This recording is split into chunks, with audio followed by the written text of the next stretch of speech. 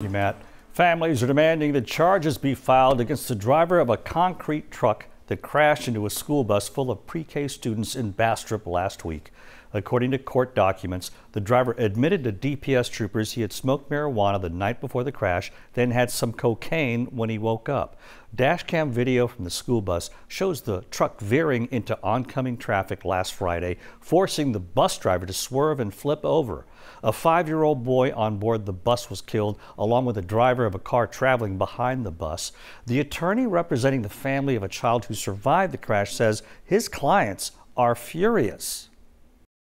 It's bad enough to have a crash that happens, but to learn that it happened because of completely preventable, avoidable factors really makes you angry. We see it unfortunately all the time with impaired driving, whether by drugs or alcohol. Sleep deprivation is something we see quite often with these commercial drivers. It's absolutely unacceptable.